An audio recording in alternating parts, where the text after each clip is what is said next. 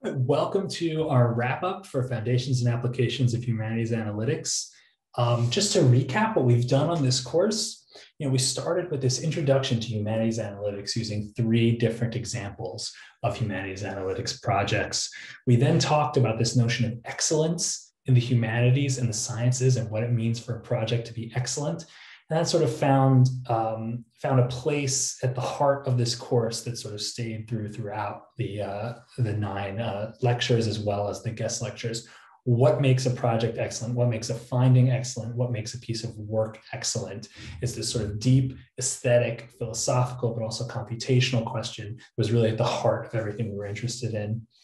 We then addressed this other core issue that sort of weaved a thread throughout the whole course, which is what makes for a good research question in humanities analytics. And I think so much of both the guest lectures and subsequent lectures that we did were really concerned with trying to illustrate examples of good and not so good research questions so that in your own work, you can sort of launch projects that address important research questions.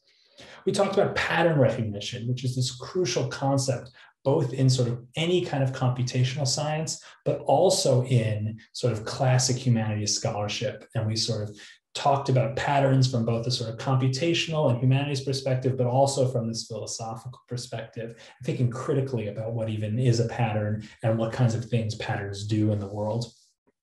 We then took a 2-week deep dive into a model research project using newspaper archives to investigate the changes in the relationship between capitalism and democracy over time. We sort of showed you the ways in which one could start gathering data to address that kind of research question. And we walked you through some initial visualization of the quantitative results of that kind of data gathering, while also situating it in a sort of historically grounded, humanities enriched context.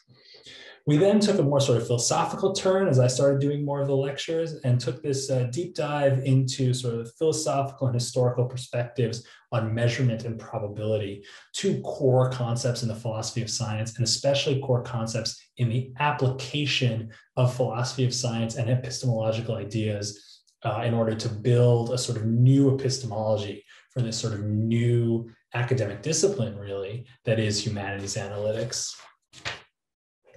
And finally, we sort of walked you through 2 projects in humanities analytics, including some code and some further visualization. This was my project on feminist philosophical linkages, and Simon's project going back in and looking at types of readers on Goodreads and also on blurbs.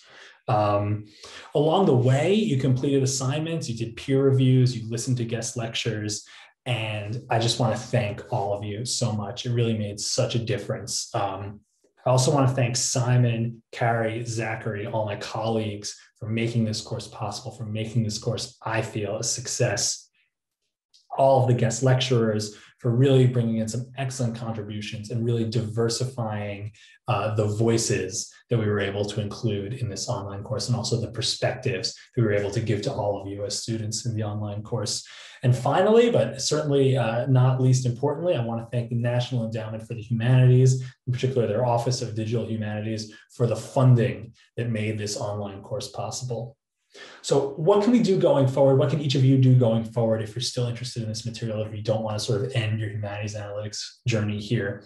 Well, the first thing you can do is take the exit survey, right? We have a survey that's available on the course website. We want to hear from you. We want to know how we can make this course better. It's an opportunity to help future students. It's also an opportunity for you to sort of vent any frustrations that you might have. I feel this course was a success, but I do not think it was perfect by any stretch. And we want to know those ways in which we came up short so that we can improve for the next time.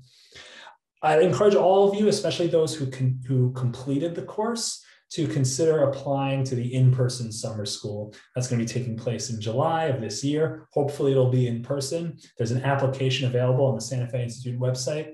I'd encourage each of you to consider applying. Think about whether that's something you'd like to do. There'll be an opportunity to get together in person, workshop some projects, really delve into different ways of getting involved and launching a research career, really, in the humanities analytics. So I'd strongly encourage each of you, especially those who've completed the course, to go ahead and do that. If you teach, at any level and you feel that these materials would be useful in your own teaching, use them. If there's something you're having trouble getting access to, get in touch with us.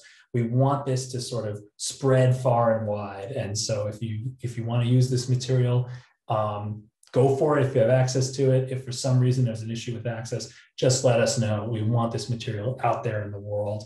And finally, from a more technical coding perspective, we'll put some links up to some resources for getting started more with natural language processing, other kinds of humanities analytics techniques in Python. But I would also encourage all of you, the way I learned how to start doing some of these things is just by having a project I was interested in and using Google and using other resources to see, okay, how can I make this happen, right? So if there's something you're interested in, don't be intimidated by the coding. There's a lot of resources available to help you implement the project that you're interested in and address the research question that you're interested in. So again, from the bottom of my heart, I thank all of you so much for your attention.